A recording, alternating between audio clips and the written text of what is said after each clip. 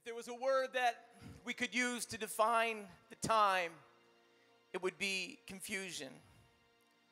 It was a crucifixion, that Roman-created form of capital punishment that was used not only to put away and do away with evil convicts, but it was designed and intended to strike fear in the heart of every wrongdoer.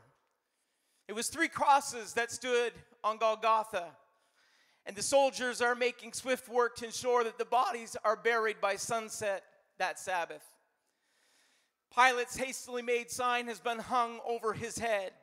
Hebrew, Greek, and Latin declare this to all: Jesus of Nazareth, the King of the Jews. A king on a cross, a Savior nailed between heaven and earth. Disciples are panicking. Barabbas is running. Soldiers are waiting.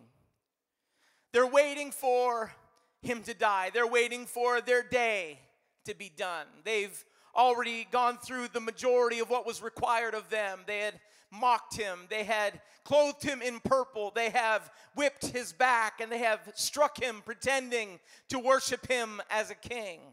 They thought that they were well in control, when without even knowing it and without even realizing it, they were absolutely completing prophecy that had to be fulfilled. They believe that they're waiting for just another criminal to die. I think that if we happened upon the scene on that day, that we would just be like the other onlookers. It's another capital punishment. It's another someone that's got to die for something that they did. When in reality, before their very eyes, they are watching the greatest act of salvation to ever eclipse humanity's eyes unfold right in front of them. But they don't understand that. We do, because we have the vantage of 20/20 vision looking backwards. But then the soldiers just counted it as another duty of the day. They counted the bonuses of the day. It was the soldiers that had the right and the privilege to take the garments. You know, garments in those days were much more valuable than they are these days. The soldiers in John chapter 19, verse 23 says this, that they took his garments and they gave every soldier a part. They divided his clothes. I don't know about the other criminals that had been crucified. It could be that they didn't have what Jesus had. I don't know. But it does tell us that they took the garments that he possessed and they gave to every soldier a part. That valuable clothing could be used maybe to sell for another denarii. And the day of that time, clothing was valuable. It wasn't made by a manufacturing machine. It wasn't made by sewing machines that spit out robes on the other side of the manufacturing process. It was human hands that would have that cloth bound together. It was human hands that would create the clothing of the day, and they were much more valuable. You may remind yourself as I'm talking about how robes then were routinely the treasures and also the spoil of war. It was Babylonian garments that were mentioned in the Old Testament. They thought they were valuable enough to hide as a booty, a treasure, something worth hiding and even sinning about. Treasure, valuable pairs of clothing. And I don't know, maybe if you bought a pair of jeans late, you may argue my point that clothing isn't as expensive now. You're welcome to. But those soldiers that day, determined dividing the spoil was a routine act that they had the privilege of doing. The psalmist makes it as a specific moment 1,000 years earlier. They thought they were just going through the motions. But David, in his lament in Psalms chapter 22, he's speaking about a loss, but really it's a picture of humanity's gain. David is looking at his situation as pathetic. He's the psalmist. You know David. David plays the harp, gets javelins fired at him. But the Psalms, many of the Psalms are written by him. And this one day when he's lamenting about what he's lost in his kingdom because he's had to kind of get out of the palace and run for his life, he's speaking about what he thinks is happening that's going on behind him with people that are now taking advantage of what he possessed. And it's that story that he tells in his psalm, but really it's picture, a prophetic promise that's going to come to pass. We recognize the sentence that he starts out with, my God, why hast thou forsaken me? That's not Jesus on the cross alone. That's David in Psalm chapter 22 and verse 1. And then he begins to paint a picture of Christ at Calvary without even knowing it or realizing it. He's looking at his own situation. He's examining his own loss, and he begins to talk about what happens in his situation. But really, it's a prophetic picture of what's going on in the future. He said, bulls compass me about. They have cut me. I am poured out like water. My bones are out of joint. My heart is like wax. My strength is dried up. My tongue cleaves to my jaw. I am brought into the dust of death. We know David didn't die. But prophetically, he begins to write this psalm, and he begins to talk about what's happening. And he said, they have pierced my hands and feet. And the picture becomes clearer as David works his way through writing that psalm of what's going to happen in the future. But then he stumbles on this verse. He stumbles on it, but really it's God ordaining that moment that he's writing. He says, they part my garments among them, and they cast lots upon my vesture.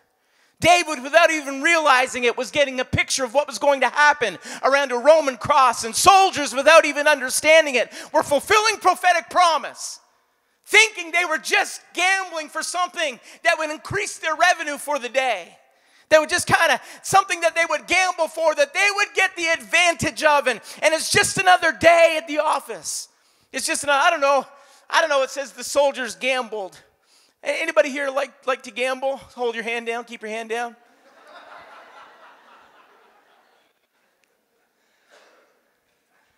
Okay, I'll bring it into Pentecost perspective. Anybody like it when we've got Tim Hortons Roll Up the Rim to Win going? I got a summary from Tim Hortons. Said you did really well this year. I got 2 donuts and 1 3 coffee. I don't know what that really cost me, but they're trying to make me believe that I won. I know I didn't. I know somewhere along the line, nothing in life is free. I don't know. I don't know. I don't know what it was that got all these soldiers on the same page. There's a good chance that if it was left up to just somebody, that some one of those 4 soldiers, I think they may be 4. It said that they made 4 parts in John 19:23. I'm going to guess. Let's just kind of guess with me that maybe there's 4. I'm going to guess that probably one out of those 4 soldiers would have said, I'm not in. I'd rather just divide and take my part. I just like a piece of history. I just like a piece of the moment to take home. But no, the Bible tells us that they kind of all got on the same page. Why? There's something significant that happens. This isn't just a story, just a little sideline to the story. There's something significant about this moment. If David wrote about it 1,000 years before it happened, and then as we are at the cross of Christ, the soldiers, while they're waiting for Jesus to die, they fulfill prophetic words. There's something significant about this moment. John, from his vantage point, he sees what's happened. He said, then the soldiers, when they crucified Jesus, took his garments and made 4 parts, to every soldier a part, and also his coat. Now the coat was without seam, woven from the top throughout. John thought it necessary to include that information. Now those clothes were in their hands, and that robe was being gambled for. Don't overlook the significance of clothes in Scripture. As a matter of fact, don't underestimate the significance of clothes on Easter. Everybody looks really good this morning. Anybody got something new on that you've never wore before? Couple little. It's all right. I've never wore this suit before. Like David said with Saul's armor, I haven't tried it yet. But some of us have some new clothes on. You know, it's interesting when clothes have great importance not only in Scripture but in life. The following is an excerpt about a request for a ruling on etiquette from the Washington Post just 2 years ago. It was a letter to Miss Manners. Miss Manners. Dear Miss Manners, my mother, sister, and I find ourselves in disagreement. I hope you can help. My mother and sister claim that one can wear white shoes from Easter until Labor Day. Please advise us on when we can properly be seen in our white sandals. We are all devoted readers, and one word from you will settle the matter. I mean, I even know about that law. Miss Manners writes back, if only. If only I could answer that question. She says this, no rule enrages Mrs. Manners' gentle readers as much as the ban against wearing white shoes. In tones of high indignation, they carry on about weather conditions and wardrobe demands. And I didn't realize that this was such a hot topic. I had no idea. Has anybody got their white shoes on this morning? I looked for a pair in the closet. No, I didn't. No, I didn't. I had no idea, but she goes on in tones of high indignation. They carry on about weather conditions and wardrobe demands, and then they move on to attack etiquette itself. Such a rule is arbitrary, they point out. Of course, it's arbitrary. So is whether or not you drive on the right or the left side of the road, but you should do what's expected. To do away with rules would disappoint people who enjoy order and respect ritual, but also the rule breakers. They love the rule to be there so they can break it. No matter where you live, it is comforting to mark the season with change. The advantage of the white shoe rule is that hardly anyone notices when you disobey it, but thank you for maintaining it. Sincerely, Miss Manners. Clothes matter today, and clothes mattered through Scripture. In Genesis chapter 3, verse 21, we find that the Creator corrected Adam and Eve's attempt at clothing and made for them a coat to cover with skin. But clothing isn't just about covering. Throughout Scripture, clothes declared status and portrayed authority. Clothes relayed position. Clothes conveyed connections. Clothes communicated who you were, not just what you wore. Kings had royal robes. Widows had their garments of grieving. Prisoners' garments separated them from society. Prophets, they had their mantles to indicate anointing and separation. Beggars had robes to indicate their social status and position. Clothing was worn, and it indicated who you were. It had authority. It conveyed information that you didn't have to speak a word about. Your clothes indicated something about you.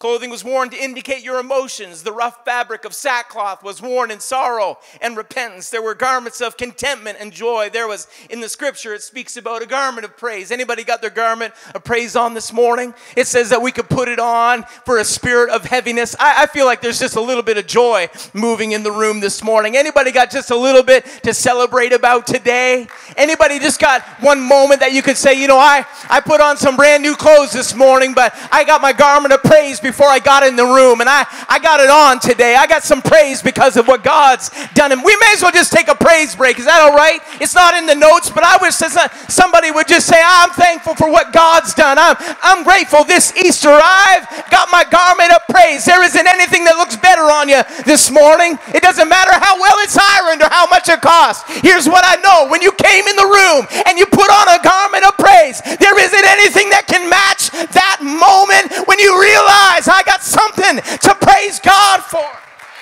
I feel the help that comes from God in the room. Would you just keep that up for one more minute? I'm more comfortable with that than I am a prepared sermon. I like it when the garment of praise gets pulled out for a minute. I like it when we realize blood flowed down Calvary's Mount so I could walk in liberty. I'm grateful for a garment of praise today.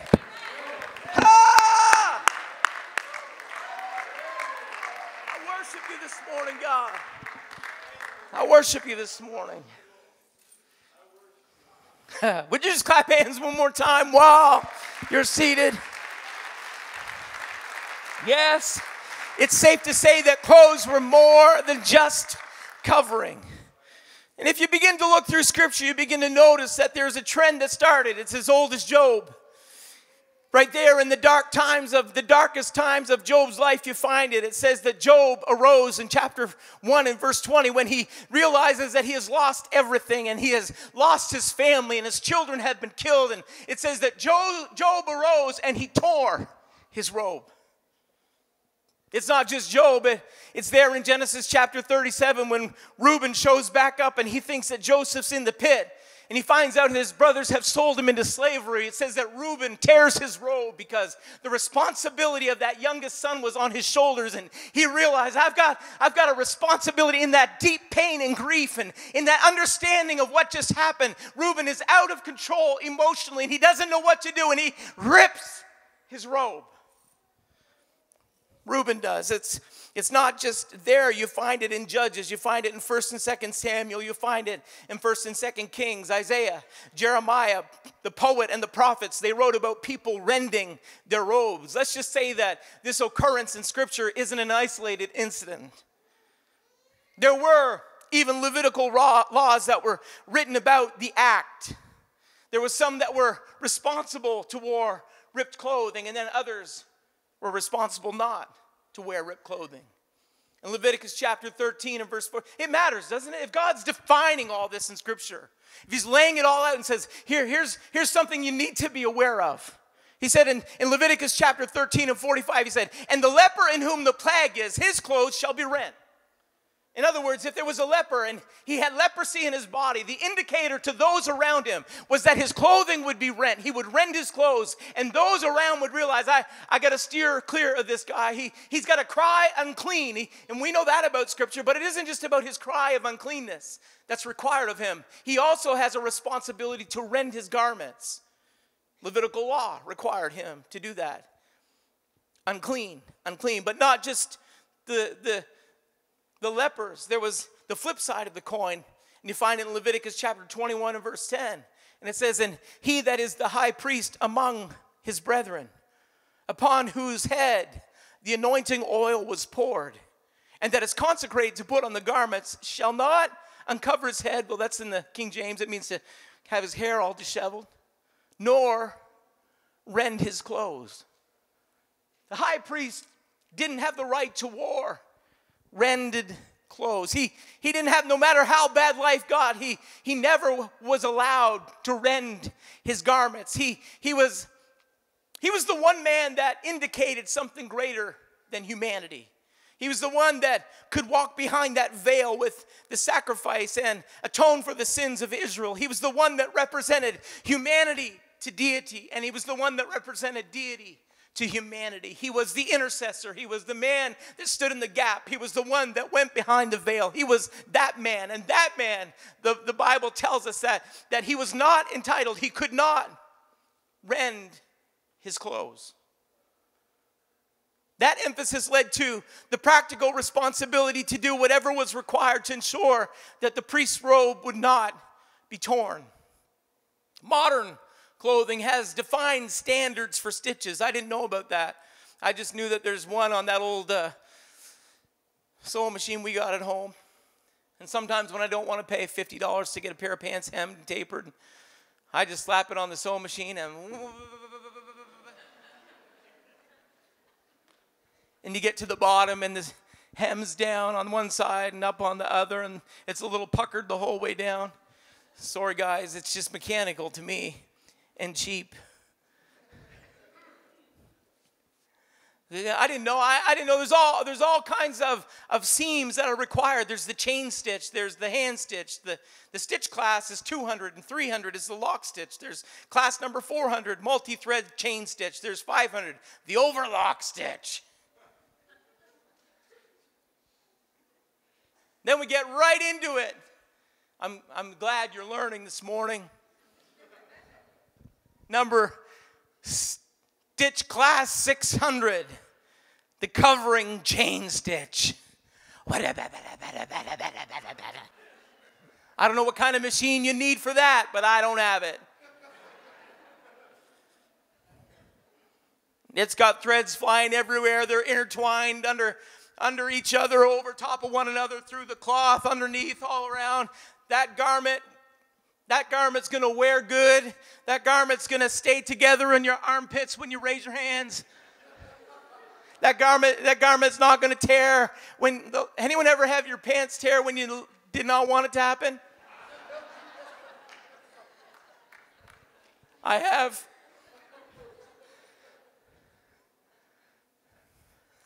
Leave that right there.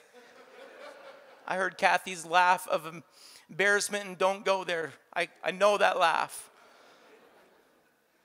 All kinds of stitches. Modern clothing has defined standards for those stitches, but the best stitch of all is no stitch at all. The stitch is the weakest part, no matter what. The priest's robes were designed and described as such. In Exodus chapter 28 and verse 31, it says, make a blue robe with an opening in the center at the top. Around the opening shall be a woven collar with an opening like that of a garment, so that it will not tear. The indication is that robe was to be created from the top down without any stitching.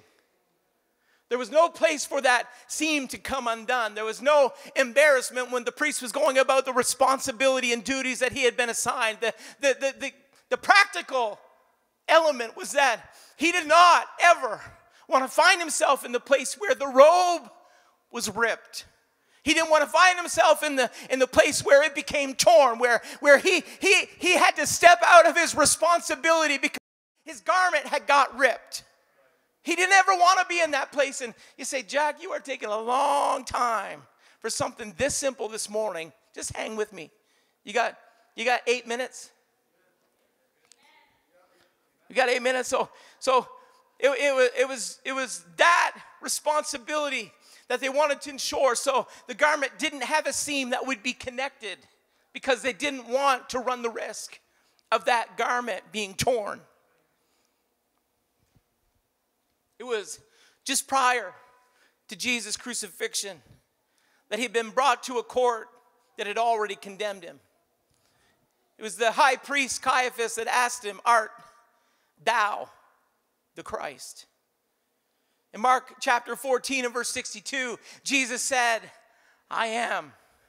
He uses that phrase, ego eimi, and to Caiaphas he responds, I am. Not just I am, but the I am that I am was who he was. He was indicating to him, if you want to really know who I am, then I am the mighty God in Christ, that I am the anointed one. I am the one that you're most feared of right now. You say blasphemy, I can wear the charge because I am the one. I am the one that was manifest in flesh. I am the God man. I am that anointed one. I am. And it says in that moment, he said, you're going to see the Son of Man sitting at the right hand of power and coming in the clouds of heaven.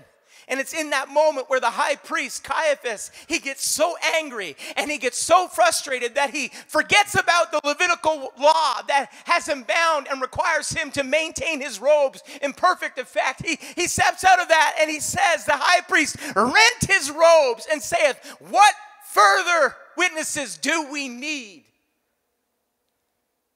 And in that moment, he steps out of the responsibility as the high priest.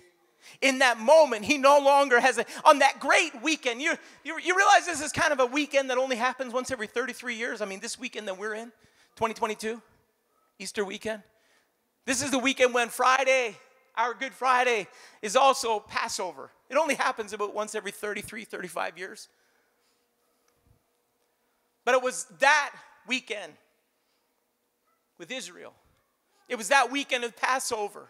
It was that weekend where they had the Last Supper. That weekend where they celebrated that leaving of Egypt into the Promised Land. That weekend where they celebrated the Lamb being slain. That weekend where Passover was the blood that was applied at the doorpost so that Israel could leave Egypt and their firstborn would come with them. That Passover. That Passover, that promise that God had given to them now was standing in front of them. And now the high priest no longer had the right to walk through the Passover supper because he had rent his robe. He could no longer be the one to stand between Israel and God. He could no longer be the one that would step behind the veil and offer the blood sacrifice. He no longer could be that man. He had just ripped away the right for him to be that one for Israel. Matthew says it like this: the high priest tore his clothes, saying, "He hath spoken in blasphemy." And in that moment, the priesthood shifts from the weak priest to the strong one. You see, there's a reason in that moment the priesthood shifts from the human part that had done its part as long as it could. It had played its role. It had proved that humanity could no longer do it. It wasn't a failing on God's part. It was a failing on our part. But now in that moment when the priesthood was now, it was no longer had the right to go into that place. They needed a high priest that could. They needed one that had the ability and the authority to represent humanity. And that one was standing in front of them. You see, they thought it was just going through the motions, and the soldiers, no doubt, I don't know, you can kind of see it. How did his robe not get torn? Why was his robe still complete? Why did Jesus' robe, why was it still there intact without the seams torn all the way to crucifixion? I don't know, there's little pictures that we see, though. We find that they taken the robe off him at one point and put the king's robes on him of purple, just to and mock him. But I got to think in my mind that maybe God just allowed it so that in that moment when the robe may have been torn, the king's robe got torn instead. In that moment, the purple robe that they mocked him about was that precious robe was just kind of waiting in the sidelines because it couldn't be rent. It couldn't get torn. That robe couldn't get torn. He had to be the high priest. I don't know, I think that when they stripped the robe off of him so they could lay stripes on his back with the cat of nine tails, they wanted to inflict more pain, but really it was preserving the robe. We'll just put that right there and we'll whip his back because we're inflicting the pain. And when they're inflicting pain, really, the blood is flowing for humanity and the blood is flowing for our healing. I tell you, you can't make this story up.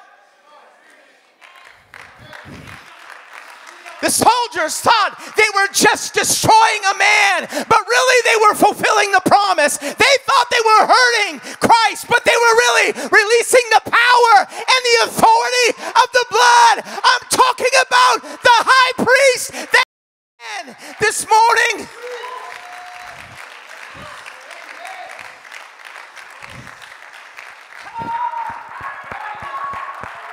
Come on, the weakness of Caiaphas was about to be replaced by the strength of the one that could. The limited sacrifice was going to be lost in the shadow of the cross. God had a plan, and it was being fulfilled right down to the moment. In John sticks around the cross. John stays there and he sees with his own eyes. He writes about it later to Israel. It says that he looks and he sees the soldiers take his garments. He sees them divide them up. But he's watching that one garment. That one garment. Let us not rend it. Don't let us tear it. And John writes this. He said, now the coat was without seam, woven from the top throughout. Jesus wore the robe of requirement for the high priest without ever having the job or the responsibility initially. But he knew that something was going to happen at Calvary. He knew that something was going to happen at the cross, that the responsibility and the right was going to shift from Caiaphas to him. And that robe, without seam, from the top to the bottom, was going to represent the one that could offer the blood for humanity forever. I gotta tell you, I love about what God has done for us. There's power in the blood.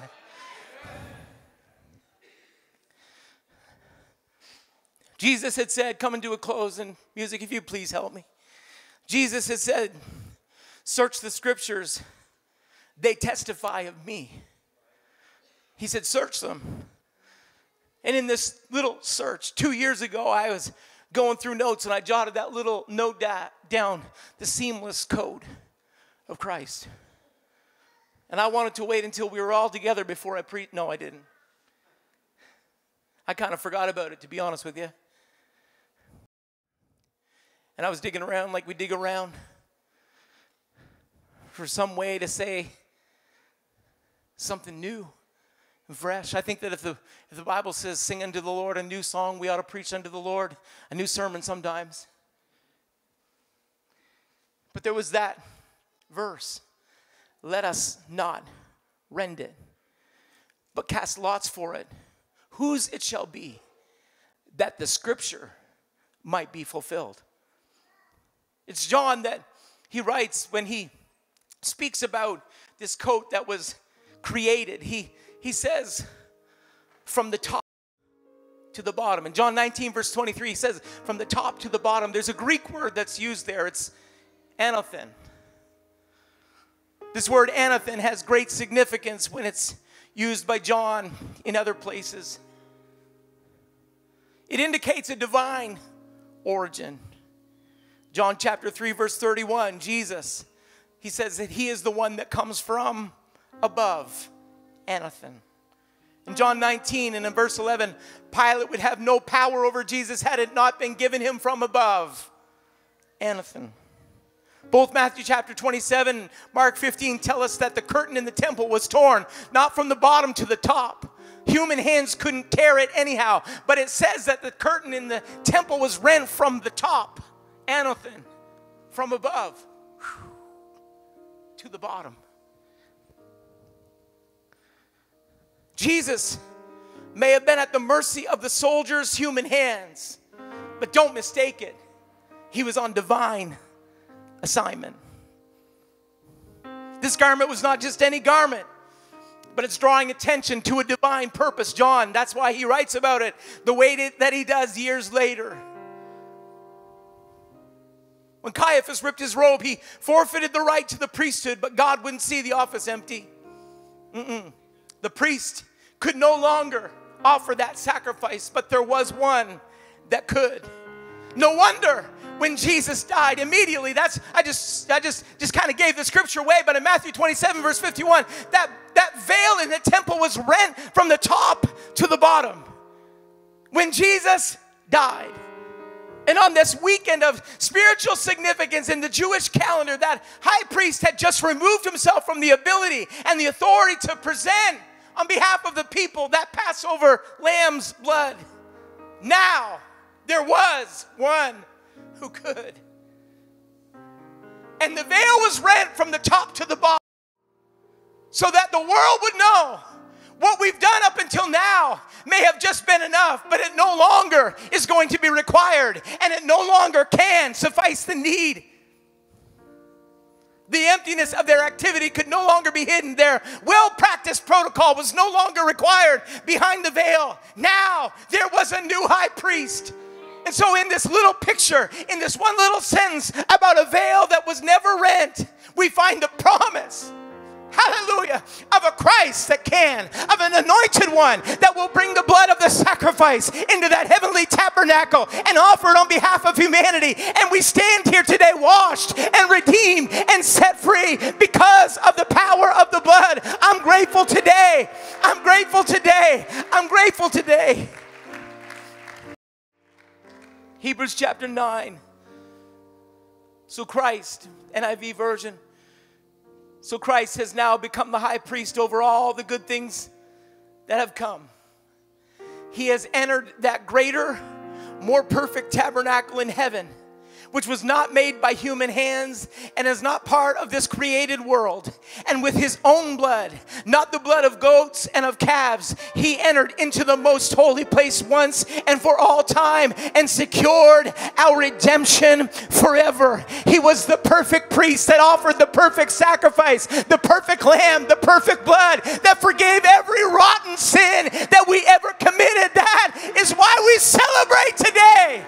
I tell you, I know we celebrate a resurrected Christ and we celebrate an empty tomb, but I've come to remind us that Jesus wasn't just laying in the tomb dormant. He was at work. He walked into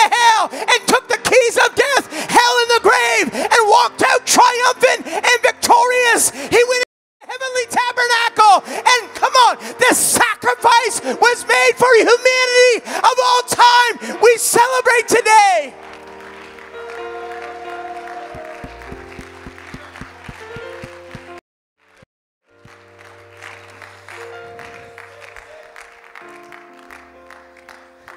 If you'd stand together with me.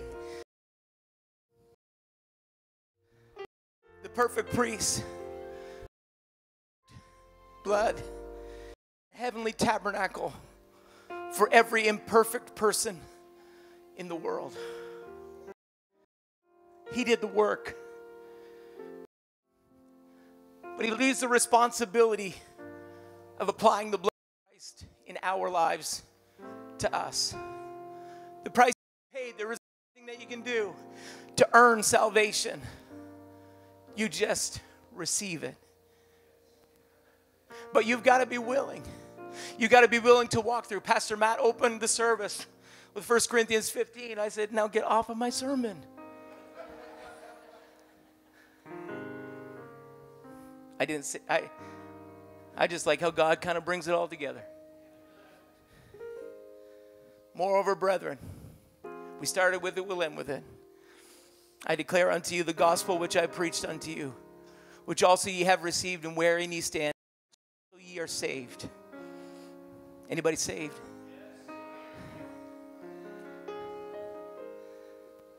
If you keep in memory what I preached unto you, unless ye had believed in vain. For I delivered unto you, first of all, that which I also received, how that Christ died for our sins according to the scriptures, that he was buried, and the reason we're all here this morning, and that he arose again the third day according to the scriptures.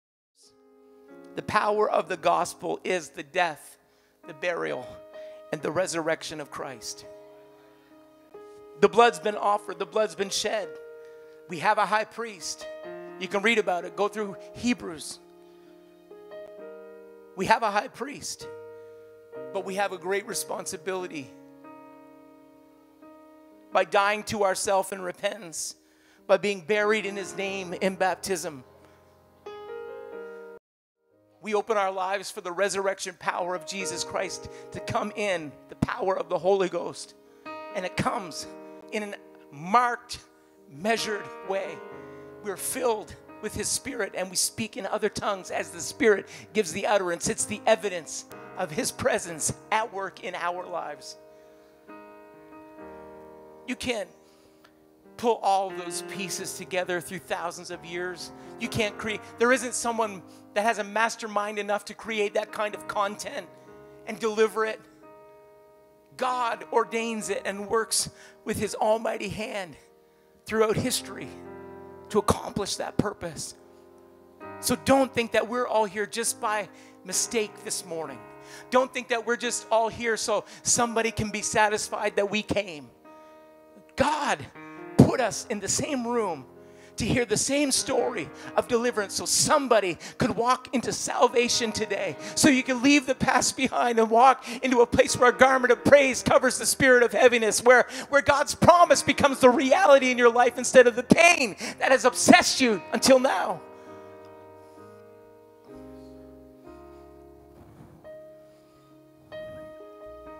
I wonder if you just pause and pray. Team at the back, I'm finished. We won't go through anymore. But I believe that someone, your next step is applying that blood in repentance. Repentance, how do you do that, Pastor Jack? I'll tell you how you do it. You say, God, I'm turning my life around toward you. That's repentance. Your next step for somebody, if you've already repented, there's no delayed baptisms in Scripture. If you've already repented, if you've already got your mind made up, I'm going to go this way with God, then your next step this morning, we're ready. We got robes, the tank's warm, it's fresh. Pastor Matt cleaned it this weekend. We're ready. We're ready. We got brand new changing rooms. You can't see it behind this big wall, but there's 2 nice changing rooms back there. We are ready for baptisms 24/7, so that if somebody sees their need, to allow that blood of Calvary to be applied to their life, that the high priest that can forgive sin, the high priest that can wash it all away, the high priest that can cleanse you from the top to the bottom, that high priest so he can work in your life. We're ready because we believe that our God does that kind of work in lives. That's why we're all here. And if you have not received the baptism of his Spirit, it's yours this morning. It's here to receive. I felt it in my office last night and this morning. I felt it when I came in the room today. I've sensed it while we're kind of just going through this message right now. There's a virtue that's flowing. So wherever you are, would you close your eyes, and I wonder if you'd lift your hand for a moment. Just maybe one hand's enough for someone right now. Or maybe that's just a step closer to your eyes and bowing your heads enough. But I wonder if you would just pause and if you would pray. We lead people in prayer sometimes, but I feel like it's just a self-directed prayer you need to pray right now. It's just asking God to help. It's just a plea that God could only understand. We couldn't say it for you because we couldn't speak the words necessary, but somewhere in your spirit, God sees how you feel right now. God sees the brokenness. God sees the hurt. God sees the pain. But from above, his Spirit is coming in the room.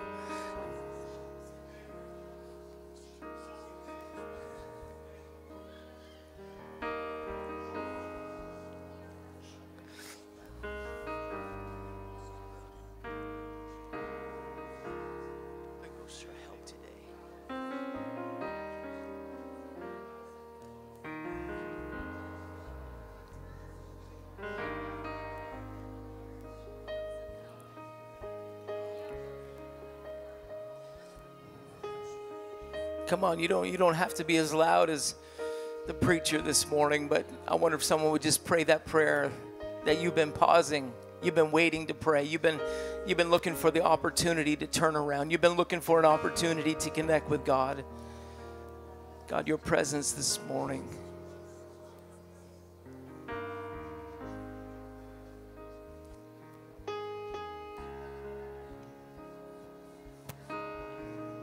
Would you take hand of a person that's nearby? I wonder if you pray together with them, with me this morning.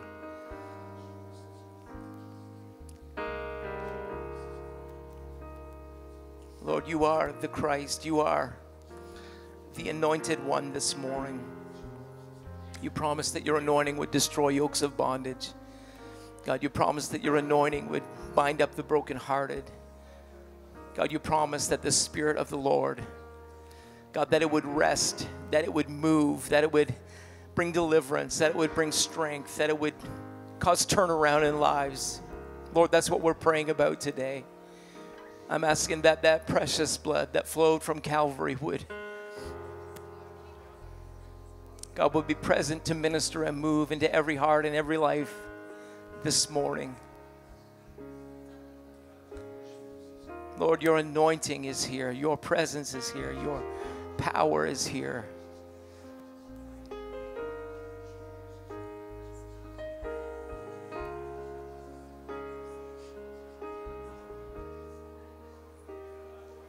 Come on, if the Spirit of him that raised up Christ Jesus from the dead dwell in you, come on, it's going to quicken our mortal bodies. This Spirit, it's dwelling, it's working. I wonder if someone would just let that Spirit begin to minister in this place through you to someone that you're praying with right now. Would you pray? God, let your anointing rest. Would healing happen? God, we declare it here. We declare it beyond here. I pray, God, let healing happen in hospital rooms. Let healing happen at hospice. God, would you let healing happen? Let deliverance occur. God, that's the power of your blood. It's enough this morning. God, it's enough this morning. We claim it. We stand on it. We receive it. We declare it, God, with confidence, with authority. God, we pray, accomplish what you've begun. God, finish what you started. Act the way that you act. God, do what you do. Let your hand move. Let your voice speak. Let your wind blow. God, let it happen in this place today. I wonder if someone, I wasn't necessarily going to have altar call. It's 11:18 a.m., but I think we got time. I wonder if someone would just come to the altar, because the altar is where it happens. The altar is that place of sacrifice. The altar is that place where you lay something down and God gives you something in return. It's the place where when you give, God said, I'll give back. Pressed down, shaken together, and running over. I'm wondering if anybody would just come and say, I'm ready this morning, Pastor Jack. I want to take the next step. We're getting ready to sing. Would you go ahead? Let's start. Say